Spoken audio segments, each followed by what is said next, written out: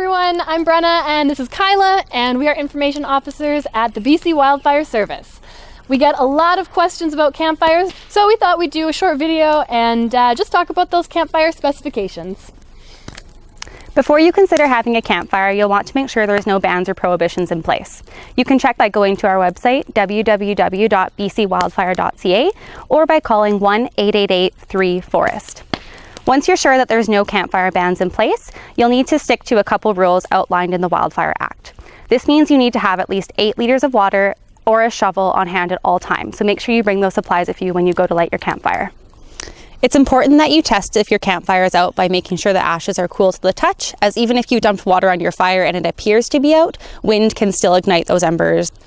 Alright, so if you show up and you want to have a campfire, but you're not at a rec site and you're not at a provincial park, so there isn't already a pre-made metal ring, you're going to set up a site. So when you set up a site for a campfire, clear the area of any kind of flammable materials or combustible fuels. And an important thing to note is to dig down to the mineral soil, just because if you are building on a route, that can end up burning out. When we talk about a campfire, what we are talking about is really that size. So that 1/2 meter by 1/2 meter.